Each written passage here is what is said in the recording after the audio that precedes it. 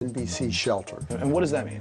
It's protection against nuclear, biological, and chemical, all known threats. So this is the bomb shelter. This is the bomb shelter. Let's take a look. The New Day bomb shelter. So you have food and provisions upstairs, but this is where you keep the serious stuff. Exactly. How much stuff do you have down here?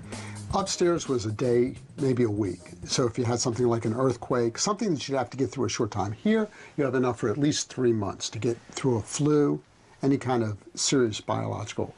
So you've got food, you've got some gear here. Explain what that gear is. These are backpacks.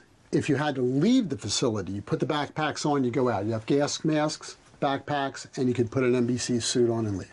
But you're going to be down here 3 months. You've only got about a week's worth of champagne here. I'm a little bit worried about you. The cost for what Corby calls entry-level protection up to $3 million. Or, as he puts it, it can be fabulously more expensive. The going rate for fabulous? $10 million, the price of one of Corby's latest projects. It would be full life support systems that would keep these people and sustain them for generations, even if they were the last 2 people on Earth. So these people, they're not worried about a hurricane, they're worried about the end of the world. Well, there wouldn't be an end of the world, it would just be an end to our world. They'll still be here.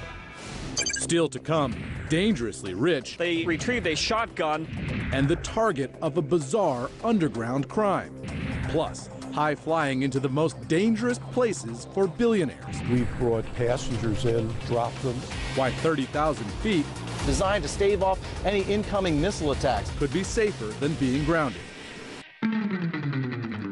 And securing this $50 million mega yacht far from home and far from any help.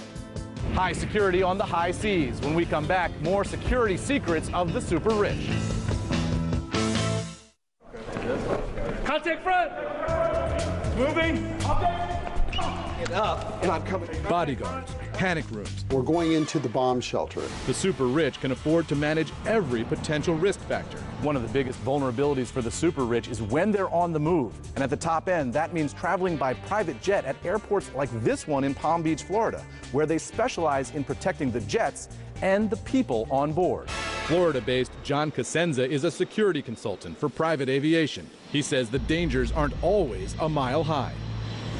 We've brought passengers in, dropped them, and then repositioned the aircraft. You fly the aircraft fly out? the aircraft out to a safer location where it's safe for the aircraft and the crew, and then come back and pick up the passengers. So which airports do you not want to leave your airplane in? Well, there's some in sub-Saharan Africa that are a little dicey. Being on the plane and flying is probably the safest place that people can be.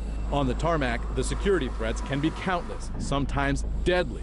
You can do things outside the aircraft to put it in jeopardy if it does get off the ground. What do you mean? Well, things to the engine, things that could be put into things like the wheel wells. And once airborne, the super wealthy leave nothing to chance.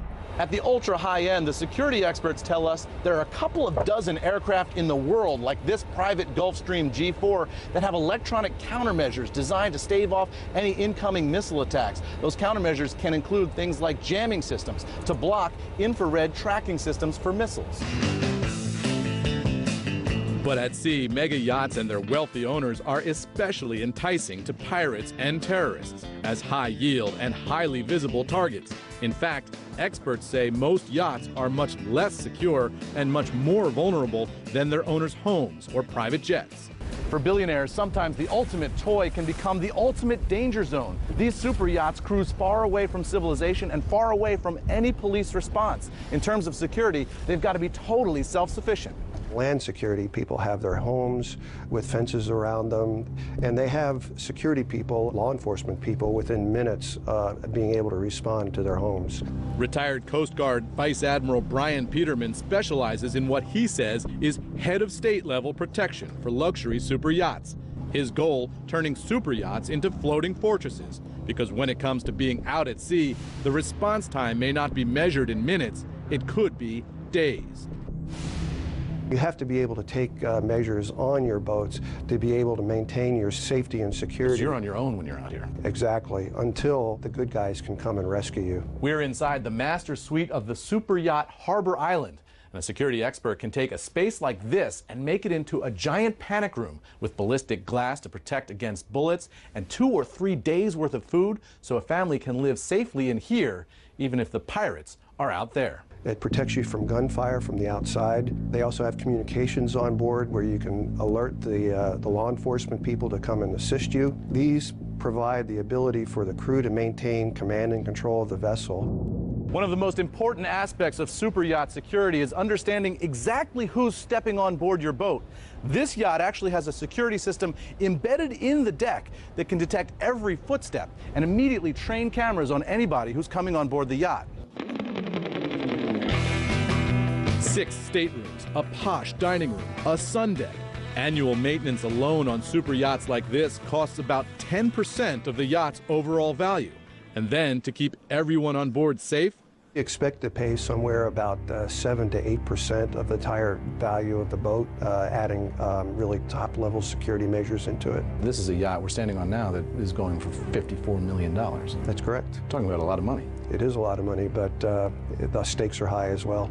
According to U.S. Navy records, 4 yachts were hijacked by pirates just last year. There's been a tragic end to a very tense situation. In one of those attacks, which American officials called one of the most violent episodes since the modern-day piracy epidemic began, the owners and their guests were shot and killed. Up next, On Guard. Back leg up from here. Hand-to-hand combat with the man the Oracle of Omaha is investing in to protect him. I'm absolutely emotionally prepared to kill somebody if I have to. Fired up and downrange. This is firearms training. And inside Dan Clark's arsenal. When Dangerously Rich, Billionaire Super Security returns. Greenwich, Connecticut, 2003. A bizarre kidnapping over the weekend in Billionaire hedge fund manager Eddie Lampert, hailed by some as the next Warren Buffett, is kidnapped at gunpoint in this underground parking garage. They retrieved a shotgun. The abducted financier is released unharmed after being held for more than 30 hours. It was one of those seminal moments. Whether it's a serious crime or an embarrassing moment like media mogul Rupert Murdoch hit with a pie in the face, bodyguard Dan Clark's job Back leg up. is to thwart every type of attack, no matter how harmless or hostile. Andy Grove said that only the paranoid survive, and that's my job, is to take all these things into consideration. Working as Warren Buffett's protective detail for almost 2 decades now, Clark, And I'm coming in here like who spent almost 24 years with the Omaha Police Department, has made a name for himself in the private security pull world. my weapon out. Contact front! He's recruited about 100 men and women to work with his own firm, Clark International.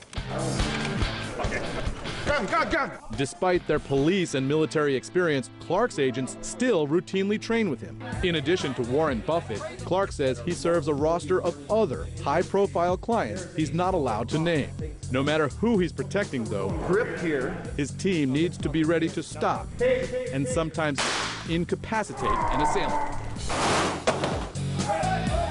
But some situations could trigger more lethal action, and they need to be just as prepared to respond. This is firearms training. They're using real bullets today, and most of these officers are using Glock handguns like this Glock 40. They're standing right up close to these targets today because they expect in a real-life situation, they'll be as close to the assailant as about 7 feet.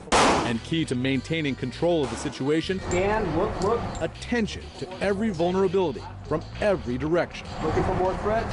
One of the most important skills they learn is how to clear the protectee out of the way and still hit the target.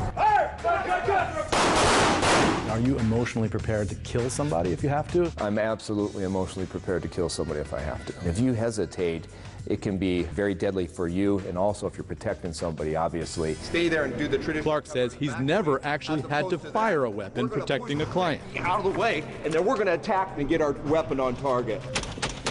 He says he avoids using force and tries to minimize any potential risks with advanced planning and detail. And while he doesn't have to always like the people he protects, there's been a number of gang members and people that I've official capacity had to protect or provide security for. I didn't necessarily care for them. He says he's fortunate his clients generally have, as he says, a certain amount of gratitude that they've given back. You can't help but to develop a relationship with the folks that you're working for. At the same time, you do have to remember what your job is and what you're there for. Despite Warren Buffett's very public demeanor, Clark is private about his relationship with the Berkshire Hathaway CEO. And the fact is, Clark can't protect Buffett from everything. But some of the super rich are plotting ways to survive, no matter what. When we have an apocalypse and all this is destroyed, and the last two people left alive on the planet Earth are going to be two billionaires. Right. Adam and Eve. And if you got to start over, that's probably a good place to start, with Adam and Eve.